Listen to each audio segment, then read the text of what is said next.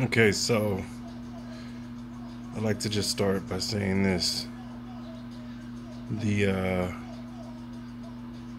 character in the Star Wars movies that have been coming out now, the last two movies, the Negro character, the black guy, so called black guy, that man does not represent the kind of Negro I am. I'm ashamed that he's even in that movie doing that. Being a simp, being a weirdo, with his little Brit accent. I understand Hollywood has to start getting a lot of the Brit, so-called black guys, because some of these American so-called Negroes just probably aren't going to do some of these roles. I don't know. Or maybe they just prefer these dudes from Britain because they're easier to use and utilize and play. Maybe they prefer them from Britain. I don't know. All I know is I don't like being embarrassed as an individual, part of a group, especially not in these days and times, in the sense of, really, dude, they threw you a lightsaber in the first one and you barely could do anything, got beat down like a little punk, and the girl whooped on homeboy so raw and viciously in the forest, and you laid out with your booty up in the air, black guy? Really? And you've been trying to like hit on this chick the whole movie, and she's telling you to like stop touching her, let her go, get back, and you being called traitor left and right and all this other stuff. Huh. Yo, man, I mean, really? So I just want to put that out from my voice, from my mind and spirit. Yo, he don't represent me. He ain't got nothing to do with where I'm coming from, because I don't play that. That Star Wars movie was whack, and I assume this one coming is going to be even whacker. You know what I'm saying? I'm like, nah, I'm not with all that. So I wanted to definitely put that out now. I mean, I could just go down the line and list of movies that, I'm not cool with the way they have the Negro in them. And hell, there's Stranger Things, whatever that's out now. I haven't watched it. But, they always got to throw one token up in there. And it's like, dude, I appreciate Franklin from Charlie Brown in the sense of he hardly said anything and he was like really in the background.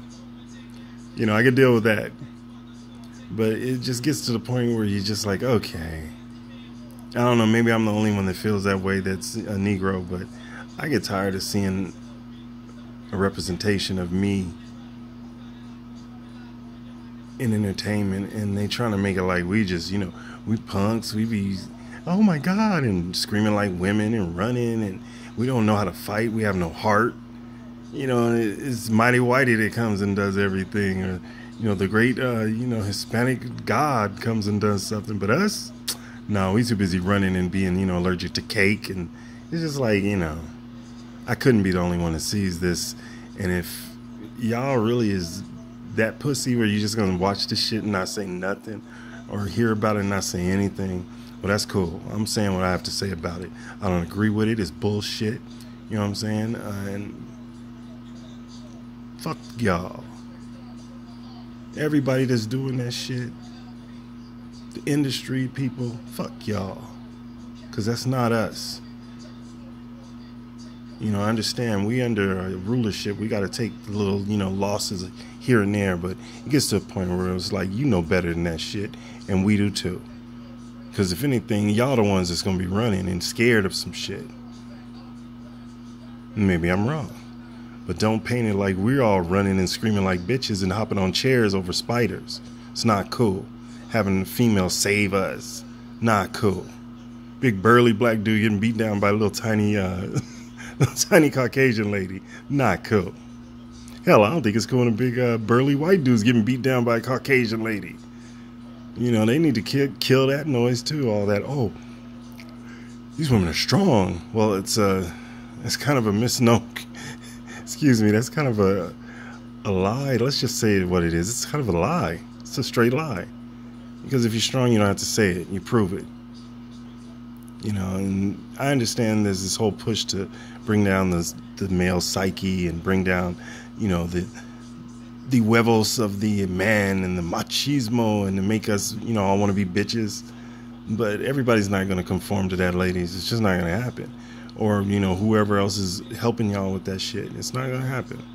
There'll always be real ones that stand up and say, nah, no, sir, no thank you. I don't agree with it. I don't want it. But yeah, I've been thinking about this for a while, about this Star Wars thing. Can't stand it. I didn't like the Jar Jar Binks crap either. You know, every so often they got to pull out some more, you know, yes and biz maza bullshit. And I understand. I do. I understand. They miss us. They miss having good time slaves and free work and, you know, labor they got. You know, get them Negroes out there to get to work, boy.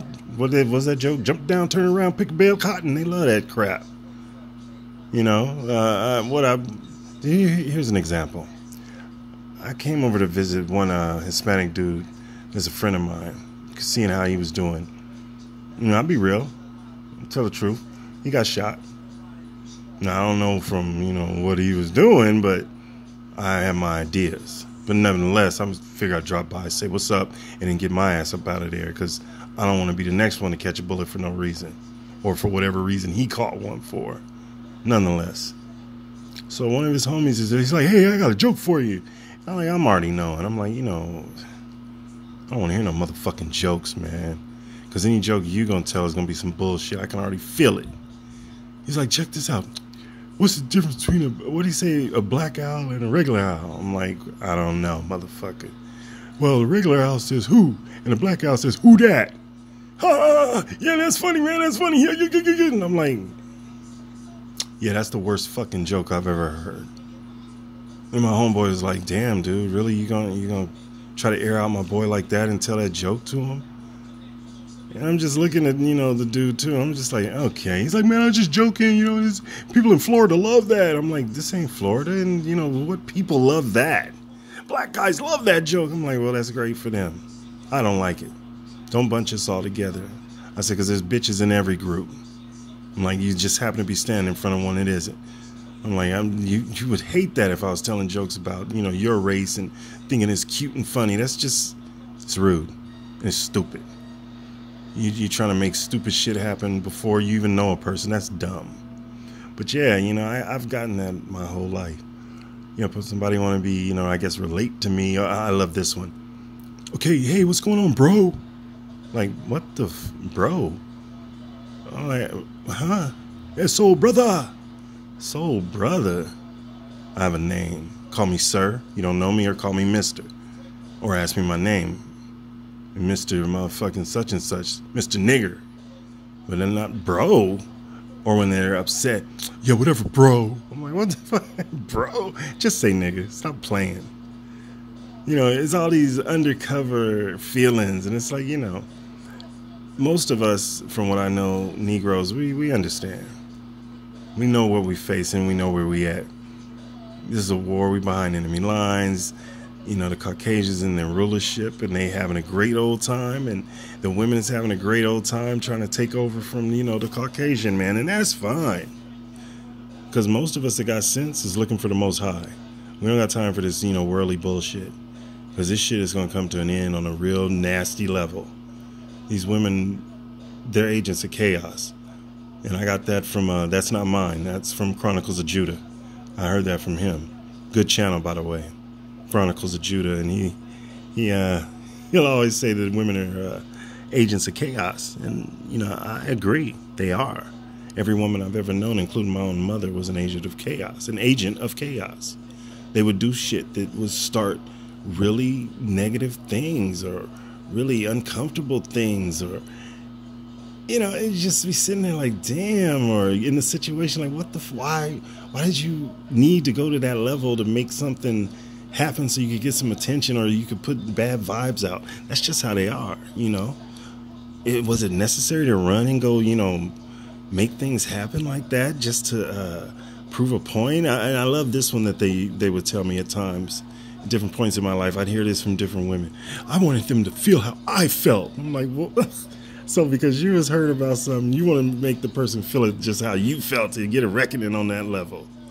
You know, you want to go behind on all these different avenues to hurt another person because you got hurt. And I'm just like, you know, it's funny because a woman did tell me this exact same thing once. She said it's easier to walk around and be a jerk than it is to walk around and do right. And I was like, oh, you know, whatever. You know, It's not easy to be a jerk. It's hard to be a jerk.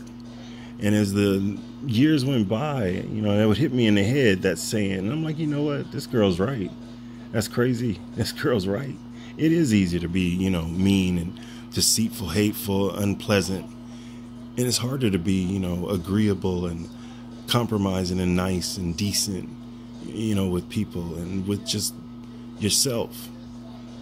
And I think sometimes we get caught up in a lot of stuff where it's easier to just be like, fuck it.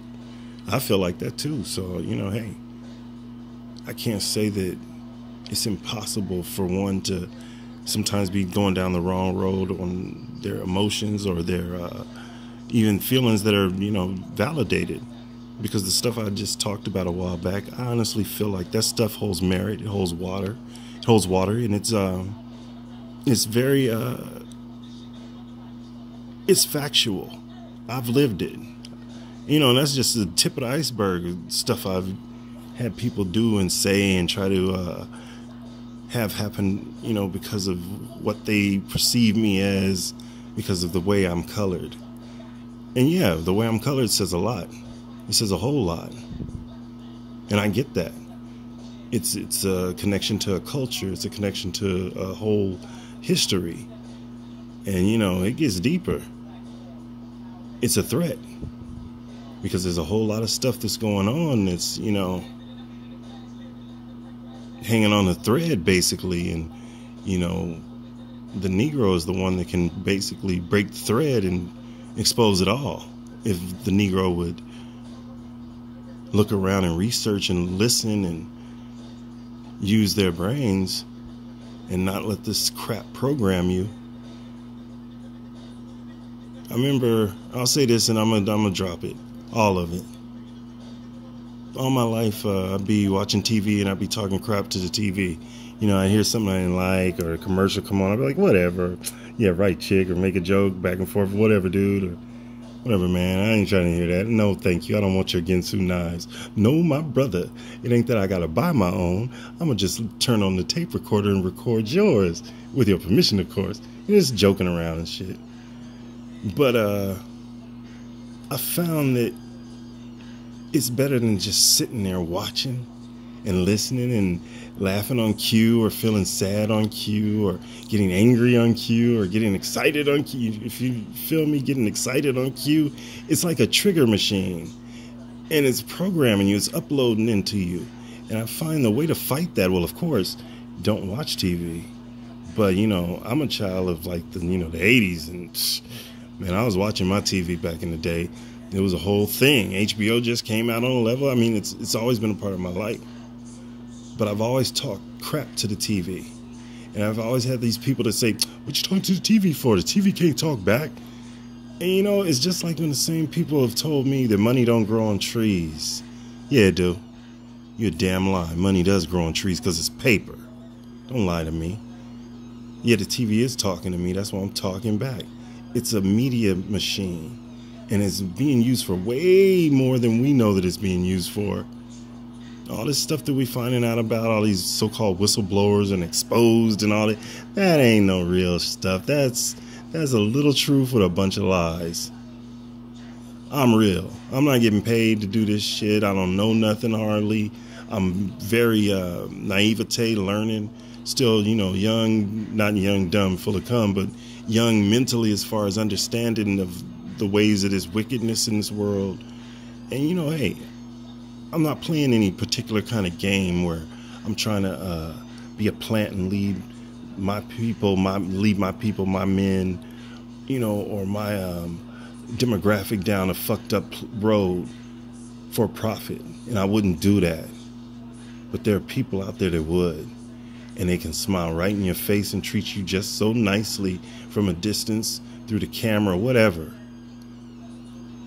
My thoughts. It's 217. If it was 1999, if it was 240, don't trust none of this. All of this stuff is built for other people to come up off on. Don't nobody care about us, period. We have to care about us. And we ain't really gonna care too much about us either. And it's true. Just be decent to the next person, but at the same time, be on the lookout. because they want us all in a nice little row like they had a bottle of waters when they all packed up in the plastic together, the 24 pack. They want us in nice little rows, all neat and packed up and marching in line, marching in step. Listen to Kashmir and open your brain up a little bit by Led Zeppelin. Open your brain up. He's telling some real deep stuff in that song. There's some lies in that song too. Talking about a gentle race. No, they're not gentle. They're not gentle, but they're trying to sell themselves as gentle to us. Because it's easier to fool people when they're, taken off of their guard, or what is another thing these commercials use, like the emotion hit. When somebody tries to go off your emotions real deep, that's how you know it's bull. If they're in their emotions, that's one thing. But if they trying to hit you and make you feel the emotion, like, oh, feel bad, then you know something's not right, or feel good this way, instead of just saying, hey, this is how I feel. Take it or leave it. Like one famous slang starter said, it is what it is. That's the most realist thing ever for this time. It is what it is. Stop doubting all this stuff and trying to do all this deep research and research. You know what? You researching too deep, you start running into more and more lies. Go with your gut. Go with your own brain and what you experience. Talk to your own brain about what you see and think and what it's looking like. Because from what I know, the sky is blue because it's all water up there. We're covered with a dome of water. Now, wouldn't that be something if that was for real? From what I know, it is real. The sky is blue because it's water. It's the cleanest water ever, too, up there. And it's way far away. But, they look to the Bible for everything and anything. And that's in the Bible, too. But that's not true, right? Everything else is true. They didn't believe this, and this says this and this says that. Well, it also says that there's a layer of water covering over us. A firmament, I don't know how to pronounce it correctly. Yeah, let me not show my ignorance too deep. Firmament, I believe. Ferment. Well, whichever, it's a blockage to keep the water from coming in, but it's water. That's why the sky's blue, from what I know. And there's still watchers up there watching. A lot of times I've been on channels and people say, oh, I don't want to get too religious, and I don't know if you believe in this and that. I really don't care. I'm just telling you what I think. This is for me to just give my thoughts about what I'm feeling about these things and what I've experienced and what I find to be true. I'm not saying anybody needs to follow or not follow. I'm just saying take it for what it is for me. Because from what I've learned, and I grew up in nice neighborhoods where it was all, fine and dandy, and then I got a little older and it got very racist all of a sudden. All of a sudden I wasn't accepted like I used to be, and my family wasn't accepted so well, even though we had money, to living in the ghetto, where I kind of was a little off there too, because I had all this education, but I'm around my kind that isn't as educated as me, and I stick out like a sore thumb on a certain level. To being up in, rougher cities and running around doing stupid shit. So I've had a little taste of a little bit of everything, but just not too deep. Because I've always had something around me in my head that says, back the hell off before you get too deep in it. Because there are points of no return, and everybody, especially men, every man should know about the point of no return and stop themselves. No sense wasting your life.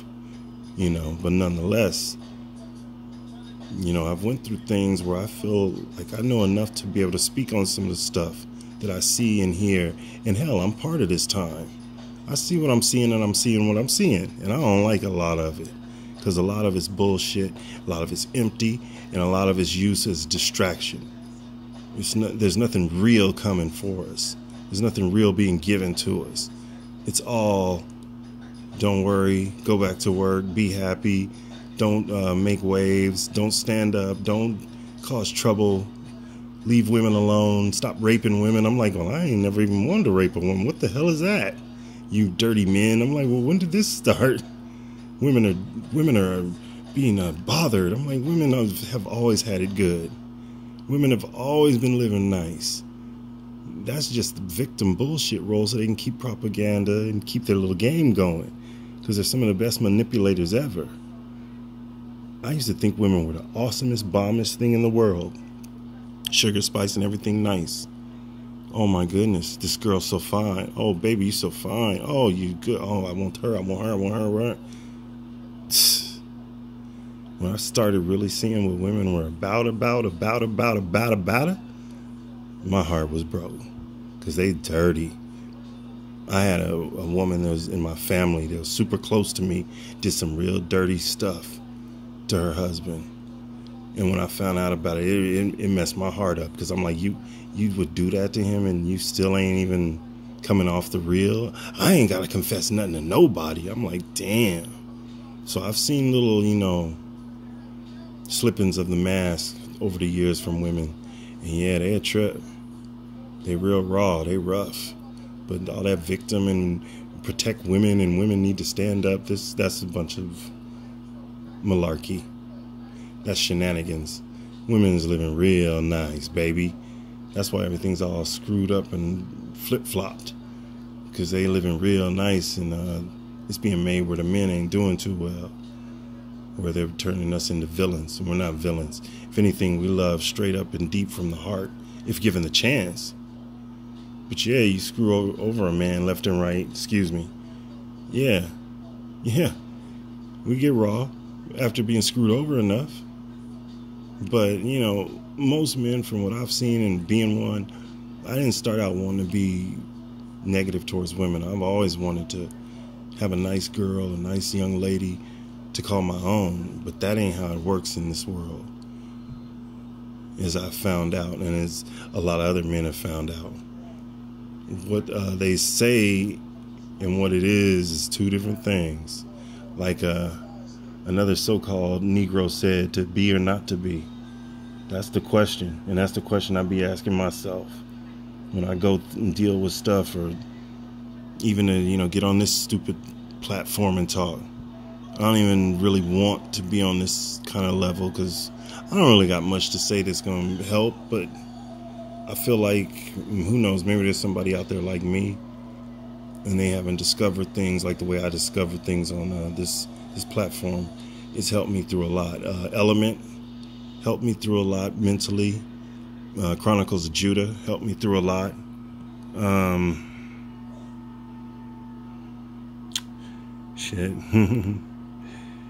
Chris Cantu. I was there when he first started on his journey. That was very cool to see. He's blowing up too. I'm like, wow, angry MGTOW. He agitates me a bit, but I can relate to him. He's helped me on levels mentally. It's like having a bunch of brothers. And that was one of the things that I felt that I had lacked.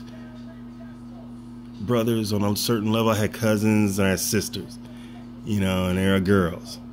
And, it's like having brothers, uncles, and dads around when you deal with MGTOW on a level. Because steel sharpens steel. And if you're a male, if you're a man, you need another male to sharpen you. You can't sharpen yourself, and a woman can't sharpen you either. So, it's channels like that. I can't remember his name right now. I was just listening to him too. BGMT? Oh, damn it. I'm embarrassing myself for not remembering. I'm sorry, brother. But I do listen to you. I just forgot your name. I'm bad with names.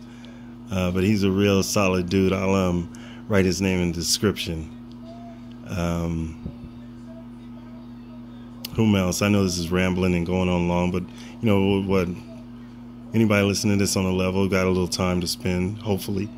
So let's see. I definitely already mentioned Element, and that's for sure. MGTOW philosopher. He's a bit of a prick, but I like him. He's a loudmouth, but I like him. And I think he's got a lot of good points. I like how he jumps right up on it with these chicks and how they act, and the hypocrisy that's popping off. I love it. I love hearing it. Like I said, he's a bit of a prick, but, a lot of times you accept a man as he is. You don't need to worry about telling another man how to be. As long as he's a halfway decent person respects the line of manhood that we both got, I can understand and let him be him and I be me. So, and I think that's a big problem that got started with us men, that we want to try to school the next man on it. No, we need to just let each man be as he is and respect it, and let them respect you for who you are.